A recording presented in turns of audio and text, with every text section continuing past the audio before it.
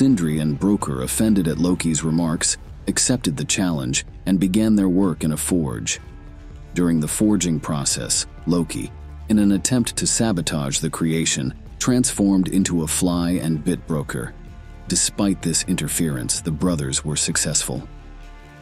As the molten metal danced in the furnace's embrace, the brothers poured their skill and magic into the hammer, forging it with the essence of thunderstorms. Mjolnir emerged as a weapon of divine craftsmanship, gleaming with the power to summon lightning, storms, and crush mountains. Its handle, adorned with the artistry of the dwarves, held the weight of destinies and responsibility. The dwarves also crafted a boar, called Gullinbursti for Freyr, and a magical ring, Draupnir for Odin. The dwarves ventured to Asgard and told the gods about the wager and demanded Loki's head.